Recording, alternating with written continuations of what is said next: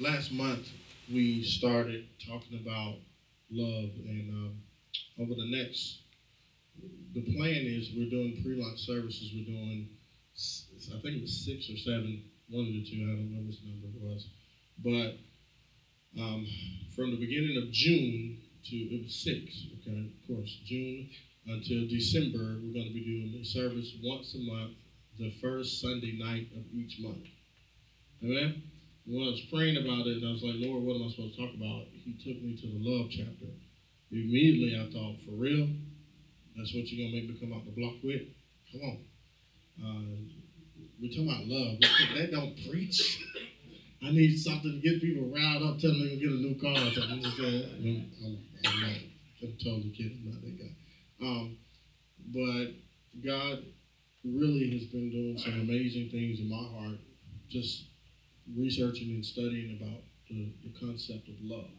And when you read the love chapter, there's a couple different themes throughout the verse, and it all broke down to be exactly what we needed to hear for these first 6 months. And I think it's important that we talk about love up front, because the church has been silent on love. Amen. And we've been judgmental. All right? Come on now. We've been judgmental. We've been, in some cases, bigotry. I guess that's what you call it, where you act like you're better than everybody else, and you're really doing stuff behind the scenes yourself. We've been doing all kinds of stuff, and we call it love, and we call it God, and God's like, no, that's not me. And the Bible says that God is love. Amen? And I was thinking as we were preparing and going through all this stuff, and I was reading over, I was thinking, man, if we understand love, we'll understand God. Now, not to say that we'll completely encompass all of who God is, but, because that's kind of virtually impossible, because he's so amazing, so good, that we could really never fathom the completeness of who God really is and what he really has done for us. I mean, if we could just wrap our mind around the fact that the universe sits in the palm of his hands, it would kind of change our perspective about our own little old problems, because we would see, oh, God holds the whole universe in his hand, and I'm worried about a bill. Wow. But I think if we understand a little bit about love, we'll have a little bit clearer definition of who God is. Because the Bible does say that God is love. Amen? And it tells us that love covers all. Right? Right? Talk to me now. Come on. Love covers all. So if we know who God is, and we know that love covers all, then all of a sudden it becomes a reality that God is all of a sudden involved in everything in our life. And we cannot live without him, because we can't live on this earth without love. That's right. Amen? You love something, whether it be food. But some of y'all just love me. Fried chicken. You love something, and listen, if you love fried chicken, obviously God's somewhere in the fried chicken. I'm just saying. Amen. We'll give a shout out now. But we have to get I think if we get a clear understanding and kind of an understanding of what love is, we'll understand who God is. And so over the next now 4 months left, over 5 months, from July the 4th until our first official launch Sunday, which is January 4th, we are less than 5 months now. Woo, woo. So we named this series Above All Else. Above all else, because the Bible says that love is above all else. And if we understand what love is, then we realize who is above all else. God. Amen. And so no matter what's going on in our lives, God is above it. Amen. And so when we get that perspective, when we begin to realize and understand that God is above every situation, some of this stuff that we deal with on a daily basis won't be as important. Because you realize you got a power greater than yourself that can deal with the situation. Also, you'll understand that God sees it differently because he's above all. We look at it head on, but God's looking at it from the top. And so when you see stuff on the top, you can see the entire picture. And you can see how it's all going to play out. I ain't going to preach that tonight. I just wanted to set you up for where we're going. Amen. So the first time we talked about love is kind. Amen. Love is patient. Love is kind. Amen. How many know that the beginning of all love is patience? God was patient with us. While we were yet sinners, Jesus died. Amen. And he was patient with us. He didn't have to be, but he was. He's still patient with us. I know I get on his nerves. And he's still patient. He ain't killed me yet, so I'm just grateful. Amen. Hallelujah. And love is kind. Now, some of us ain't kind, so we don't know nothing about that part of love. But we just mean to understand. Love is patient, love is kind. But this week, this month, I want to deal with the second part of this same scripture. Because verse 4 says, love is patient, love is kind. And then it says, it does not envy, it does not boast, and it is not proud. Three very heavy subjects. Following the fact that patience and kindness, he goes on to talk about it's not envious, and it's not boastful, and it's not prideful. And he just destroyed the whole human race in one scripture. Because most of us ain't patient. So we got a whole bunch of fast food. Hallelujah. And we ain't too kind because we got all these jailhouses, unfortunately. And envy. We know. Boastful. Yeah.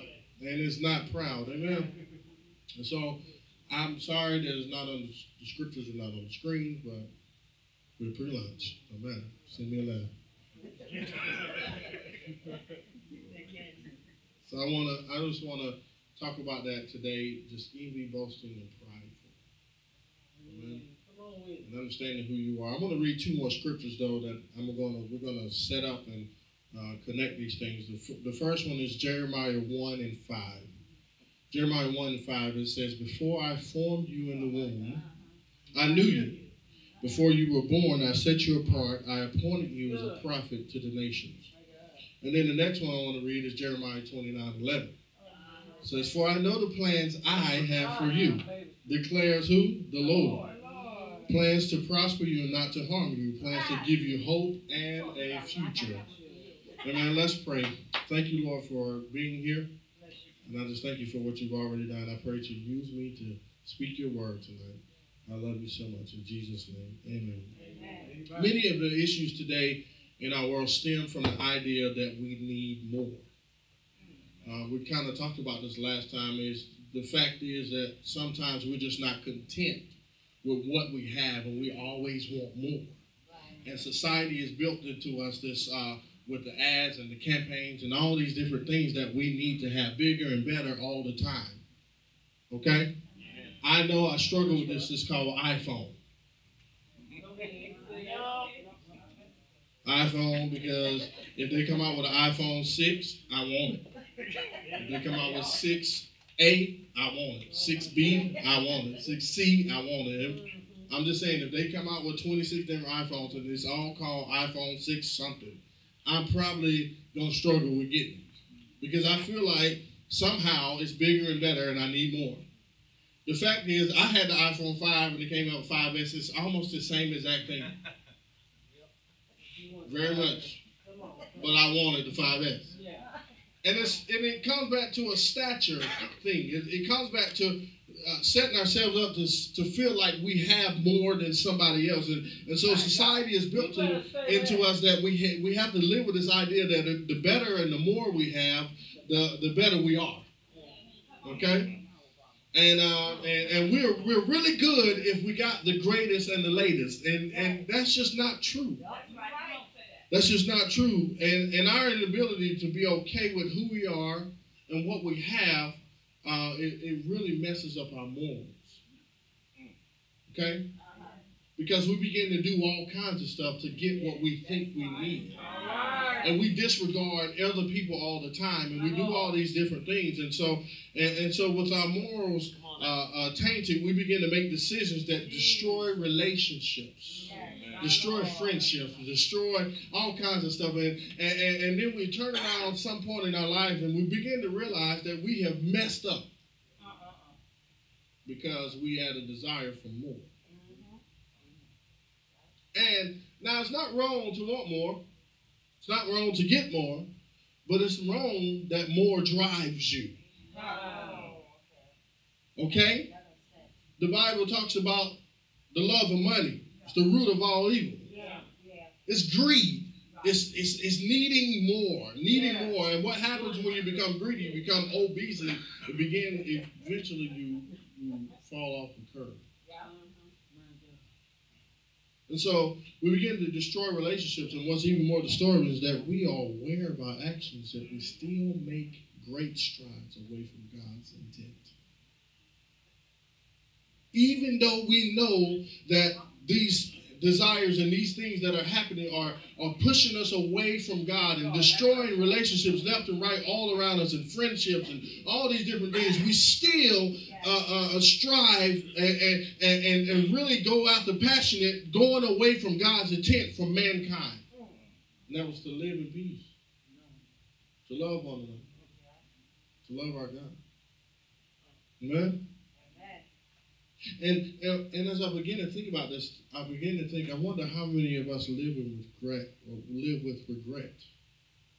How many of us live with worry? I wonder how many of us will be honest and say, if I could go back and do things differently, I would do things differently, because I know that relationship that I destroyed out of my greed would not have been gone if I would have just did this differently. And I wonder sometimes how we live our life, because we begin to set ourselves up, going through life, time at a time, and we destroy this relationship, we burn this bridge, and we do this. And I wonder sometimes if we stop when we're all alone, if we can really just stop. I wonder how many of us stop and think, wow, I wish I would not have done that. I wish I would not have done that. I wish I would not have been that person. I wish God would have made me differently.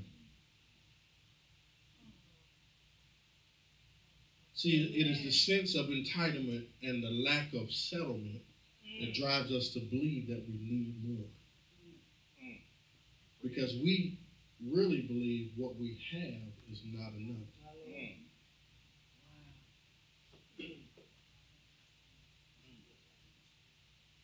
We believe that we're entitled to more, and we're not. We believe that we're entitled to more, and we lack the ability to settle with who God made us to, who we are. And so it drives us to believe that we need more, and the reality is we just do not think we're good enough. Come on. Teach it. Come on now. That's the truth. That's the real underlying issue. When we desire more and more, we don't think what we have or who we are is good enough. Amen? Amen. And when we stop and think, and we read the Word of God, it tells us differently. And so tonight, I want to settle on the idea that I am enough. Look at your neighbor and say, neighbor. You got to say it like an old Baptist person. Neighbor, I am enough. Some of y'all need to cut that out. You can't say that. I am enough. I am enough. Not me with all my gadgets and toys, and I don't even know what gadgets is, gadgets and toys and all these different things. Not me, I am enough. Without all the extra stuff, without the features, the add-ons, I am enough. And that's what we got to believe, because, see, we live our life like we buy cars. Well, don't give me the base model, because then people going to look at me like, you drive the base model. I am enough. The base model of Fred Giles is enough. Amen? Because God made the base model. When I leave this earth, I ain't taking no iPhone. Although I might try. I might talk to God. Hey, Lord, I need my Facebook app. Okay? I'm just saying. He'd be like, Lord, I got Facebook right here. So as I broke up the scripture, I began to recollect how many times I have been envious, boastful, and prideful. And the end result was overwhelming love. It just don't even sound right now. I begin to think about, man, when I operated in these three, I wonder how many times it has ended with something really, really good. The problem I ran into preparing the message is I couldn't figure out a situation in which that actually happened. Because every single time I ended up in chaos, something going on.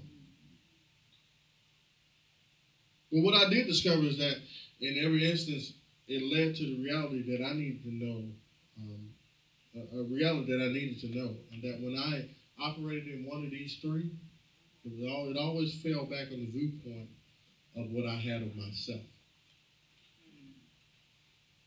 Anytime I operated in envy, and anytime I operated in boastfulness and all these things, and you know, we'll deal with this, but the Bible tells us how to boast. It does tell us how to boast. It does call God a jealous God, and that He loves us a lot, you know, and He loves us so much that He, you know, we probably don't want to put nothing before Him, because the Bible does say don't put nothing before Him, because it just won't be a bastard. He too gangster to let you put something before Him. He may not be a bastard. I'm just saying. Just picture God rolling up, you know. Just, really? That's how you feel? You are something else.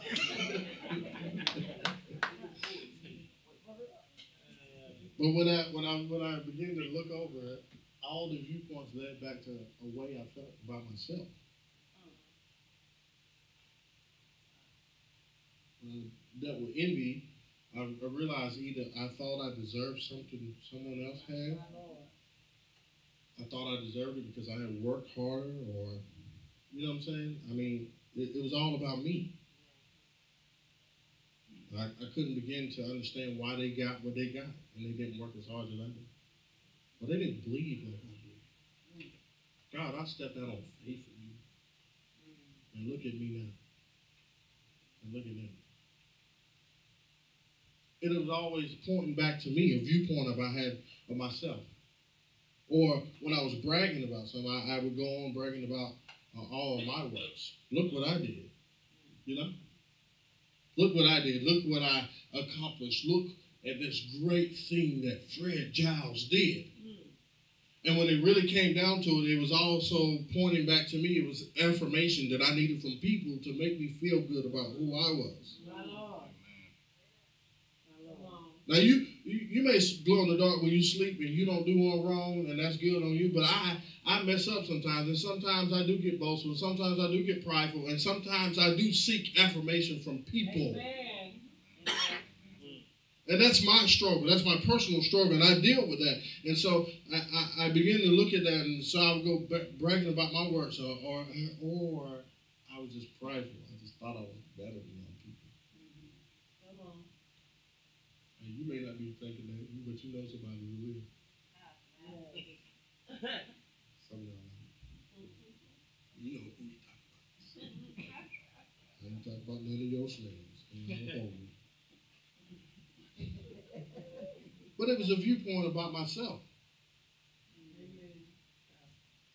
See, all of these things lead us to thinking about I. Not I am, I. I. Well, I need that because I worked harder. I need that. Why do they have that? Why don't I have that? Come on. Or look at what I did, man. I'm really good. I'm really good at that, don't you think? Or I can't hang around with those people. They ain't on my level. Oh. They ain't on my level. That's a Christian term for leave me alone. I don't want to hang around with you. Are we unequally yoked? Wow. She put that on a t-shirt. I can't mess with you. We unequally yoked.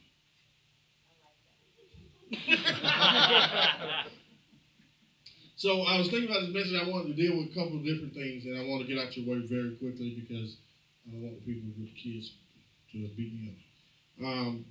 So the first thing I want to deal with is, and this is just three things that came to my mind as I was preparing this message. First thing is love yourself. Okay? Now, that may be very messed up considering the fact that I just talked about I. And I'm telling you to love yourself. Now, how can you love yourself more if I'm telling you to love yourself and you hear me going, man, you're always concerned about I this, I need that, I need this, I work really hard, why do they have that, and I don't. But you need to understand, if you love yourself, you'll be content with who you are and what you have. And so you won't spend your life going, I. You'll spend your life going, thank you, God, for who I am. Because the reality is, if we love ourselves, like the Bible tells us, love is patient, love is kind. And then he says, it does not even, it's not boast, it's not proud. If we love ourselves, we'll be patient with people, we'll be kind to people, and we won't be so daggone envious. Because what other people have won't bother us. It won't affect you. You won't be walking around going, man, I think I need that. I tell you what, most people are broke because they're trying to keep up with other people. That's right. Keep up with the Joneses, trying to buy Jordans for $300. That just don't make no sense. And you doing it, and them shoes, you gonna grow out of them shoes? I mean, really, think about it. But see, this is how we live our life. And it comes back to the reality that we just don't love ourselves like God loves us. And when you don't love yourself, you're not content. Come on, man. You spend your life jealous, mad. I really need that. And you don't. And I love it because the scripture in Jeremiah 1:5 says, before I formed you in the womb, I knew you. God invested so much in us way ahead of time, and we're not even content with who he made us to be. We don't know the real us because we're so filling it with so many different things that we think we need, and we're piling our life with all this features and all these add-ons and all this stuff. And God is like, that is not the person I formed. Before I formed you, I knew you. I knew you. I knew you. I knew who you were. It was very clear to me who you are, and I know these things now, but you don't know who you are. God is going, before I even put my hands on you, before I even shake you, before I even molded you, I already had an understanding of who you are. My God. Amen. And we sit back and we live our lives going, I need this, I need that, and we don't love ourselves because we have not taken time to get in the Word to discover who God made us to be. Love yourself. Love yourself. I wrote this down. It says, envy is a direct reflection of us being unsettled in who we are. Oh, that's good. You got to begin to become content that God made you special. God made you different. He made you unique. Amen. That's right, so you can't take it. I mean, understand that. God thought you were so special that he gave you your own thumbprint. Amen. Amen. Think about it. If it had been me, I would have created a template and said, that's mankind. I've been done with it. Do you know how important you must be for God to get into the intricate details of your finger and make something that sets you apart from everybody else? But we don't think about that. We don't think about that. No, I need more. I need this, I need that. I must not be that good because I don't have this. Amen? Amen. Second thing, and this is going to be a strong one. Second thing I want to talk about real quickly, and that is, the first thing was love yourself. Second thing is remove yourself. Amen. Remove yourself. All right, now, remove yourself. You see, envy is a result of you not loving yourself. Boastful is a result of you loving yourself too much. Putting yourself first in everything. And you need to learn how to put yourself in the background. What's his name? Lil Cray wrote a song that says, I can play the background. Yes. Because I know sometimes I get in the way. And I find myself repenting a lot. Because I always get in the way. And see, when you get in the way of God trying to move, two things are going to happen. Either you're going to slow the process down or you're going to get ran over. Amen? I'd rather be out the way and follow God than get ran over. That's right. Because if you get ran over, it may not be something else. Before I formed you in the womb, I knew you. Before you were born, I set you apart. God is explaining to us right here through Jeremiah. He's saying, I already set you apart. I already removed you. I already took you.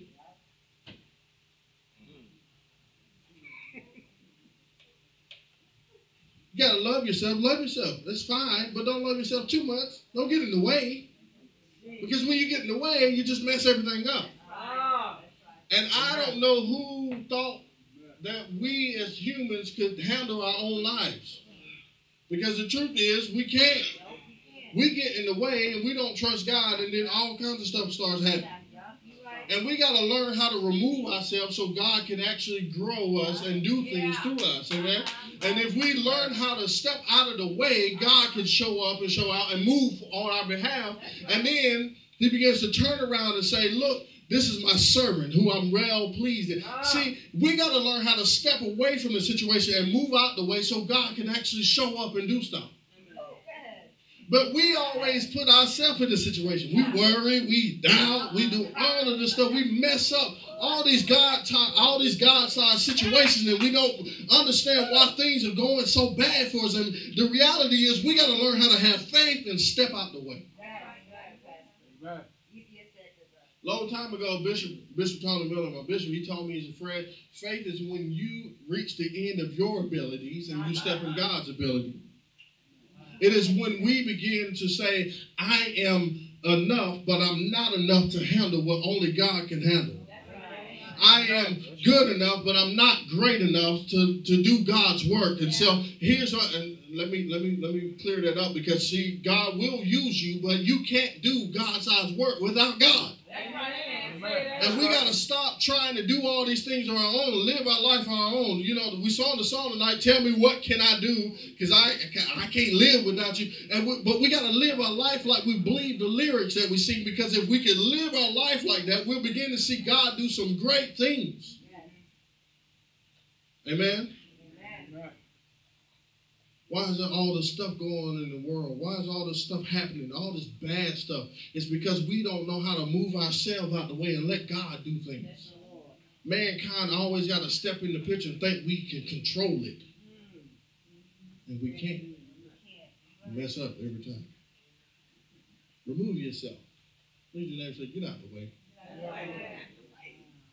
If Ludacris was here, I'd ask him to sing his song. Oh, there you go. Some of y'all like, oh. Yeah, we that kind. We're going to have a special guest, Ludacris, coming to sing his song. He can give us A and B selection. Before I formed you in the womb, I knew you. Before you were born, I set you apart. I appointed you as a prophet to the nation. God already determined it.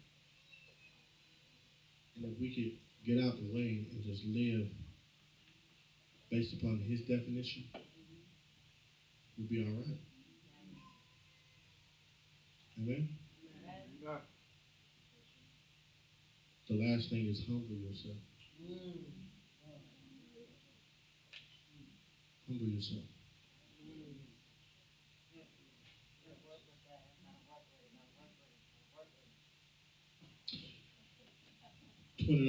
says, Jeremiah 29 says, for I know the plans I have for you, declares the Lord.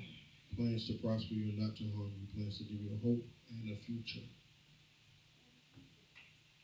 See, pride puffs us up. Yeah. Gets us all big-headed and different things like that. But really, pride is an issue of trust. We get prideful because we don't trust people. We got to know how to humble ourselves. Because see, humility positions you to be vulnerable. And when you're vulnerable, you trust. But we don't trust because we're so puffed up.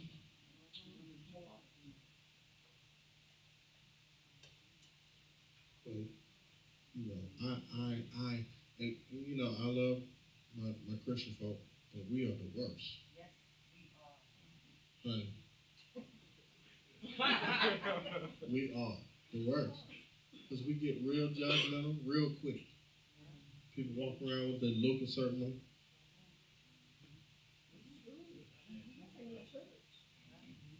We do. And we wonder why people run from God. Why people don't turn to God no more. People struggling with different things. You know, back in the day, they used to, church was something special. Okay? It wasn't just something you did on Sunday. Church was, man, I got to get to church. Because I know that if I get in God's presence, something's going to change.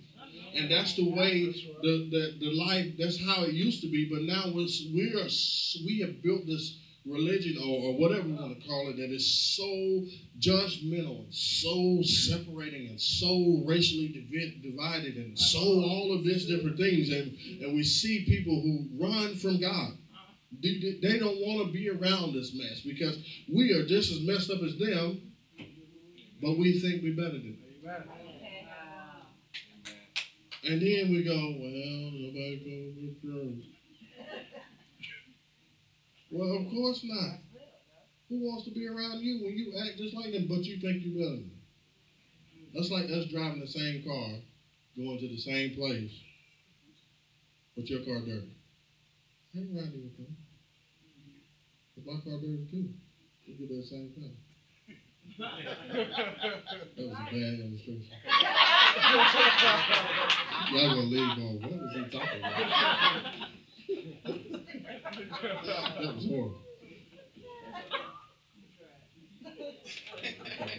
Okay. Humble yourself. Humble yourself.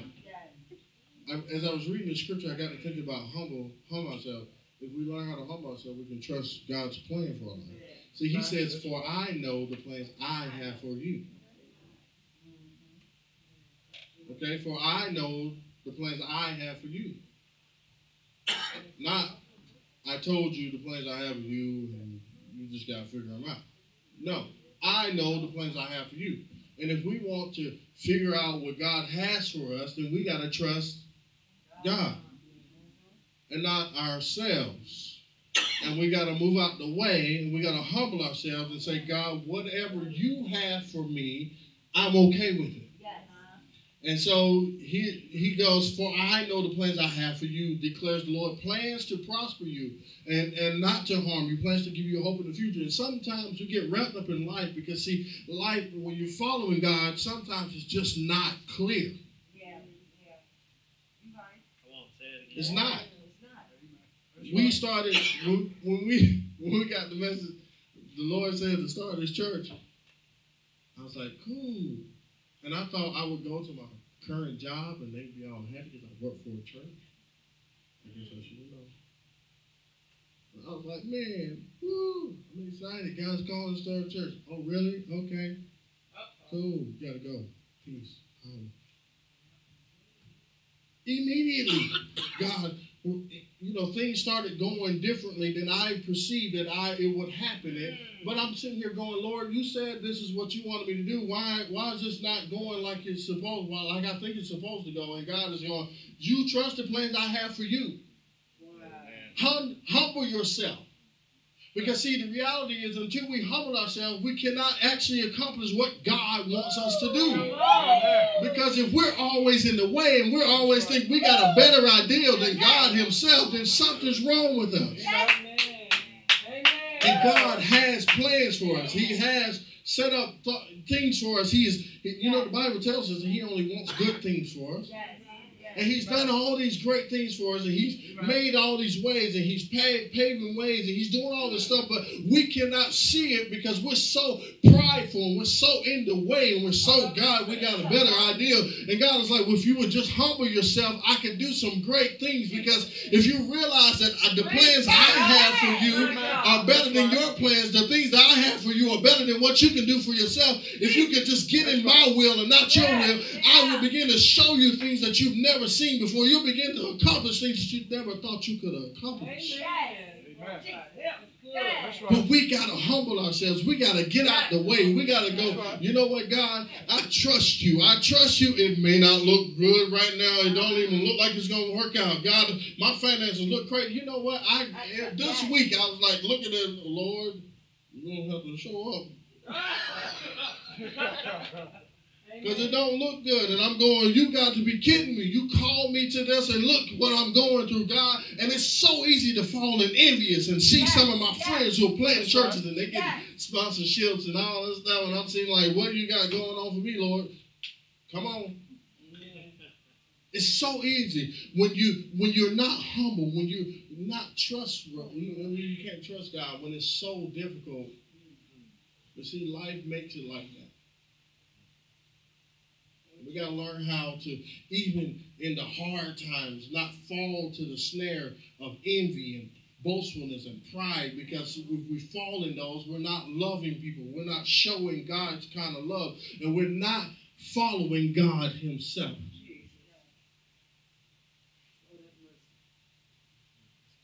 Now, I love Paul, because Paul says if you're going to boast about what the Lord has done. If you're going to boast about what the Lord has done, you got to first humble yourself so he can do it. Crazy how it all went into weird on it. I thought you could get rid of one. But I can boast. No, you can't. Not until you humble yourself. And then when you boast, you need to boast about what God's done, not you. Yeah, come on. Huh? So remove yourself.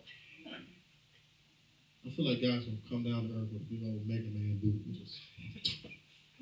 You know, something else. That's what he's going to say at the gate tomorrow.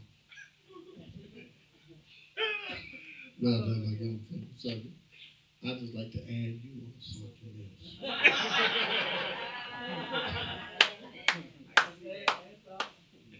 If we humble ourselves, we begin to understand God's plan for our life.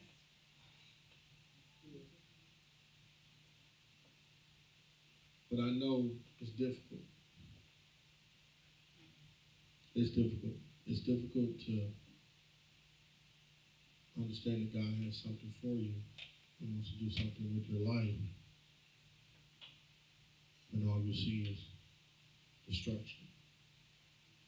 And all you see is letdowns, disappointments, hurts. It's really, really difficult. And how do you do that? How do you trust the God that calls you to something that's bigger than you, and you have so much fear?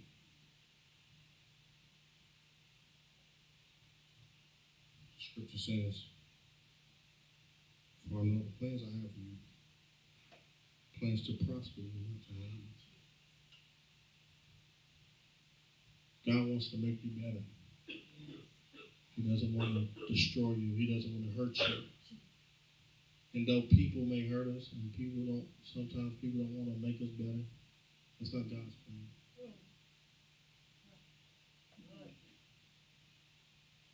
And I get it.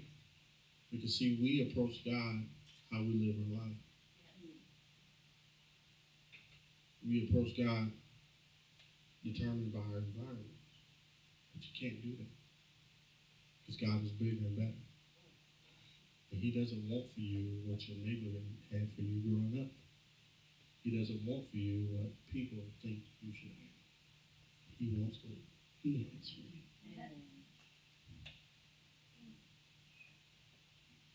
Above all else, God is above all else.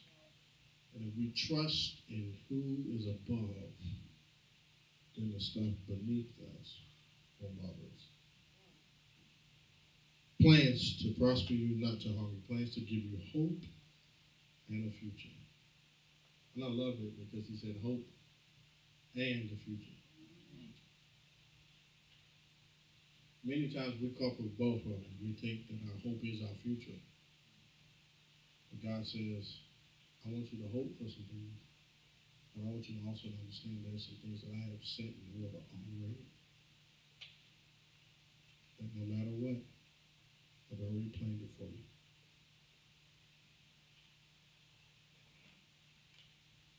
You get that? Some things you will hope for. But there's some things God says, I already took care of it. I already made the way. I already paved the way. I already opened the door. I already closed the door. Whatever it may be, God has already done it. And we got to begin to understand that kind of love is amazing love. And that love will not ever fail us.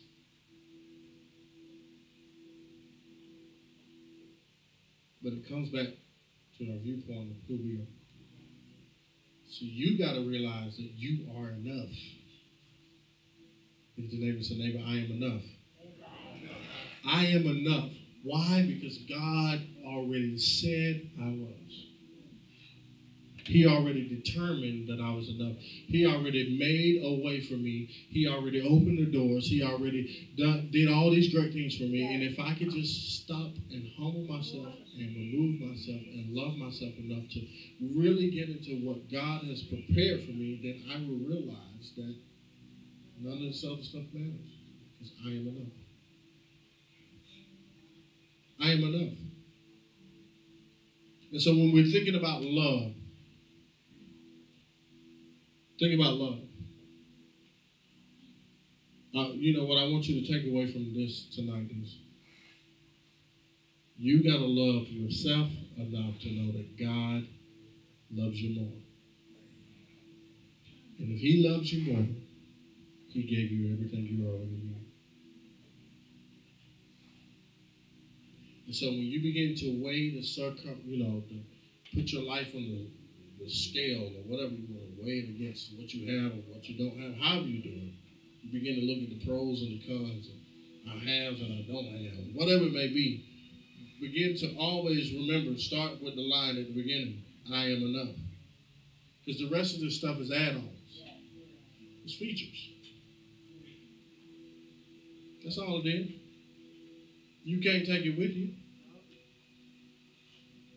If you can't take it with you, then you obviously are enough. Amen? And I remember hearing a long time ago somebody saying, man, when God formed man, everything that man needed to survive in this earth, He put it inside us. Thank you.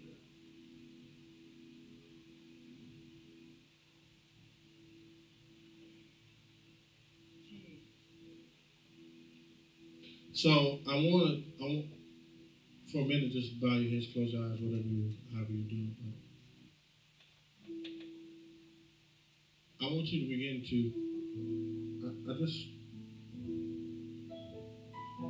I get wrapped up in this subject because for so long, I lived my life trying to prove myself to people who in the long run didn't even care.